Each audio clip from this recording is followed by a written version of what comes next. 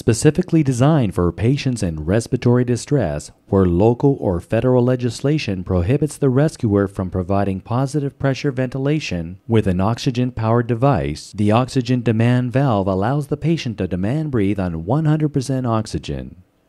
The oxygen-demand valve will provide up to 160 liters per minute of oxygen on demand at the rate and volume the patient requires.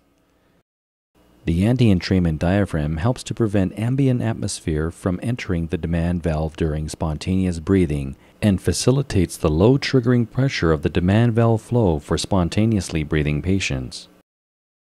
In order to initiate demand flow, you must obtain a positive mask-to-face seal. This will ensure that a patient in respiratory distress is receiving 100% oxygen.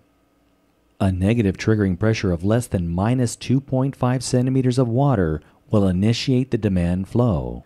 There is no waste of precious oxygen as with free-flowing oxygen therapy kits, as the oxygen only flows when the patient demands it.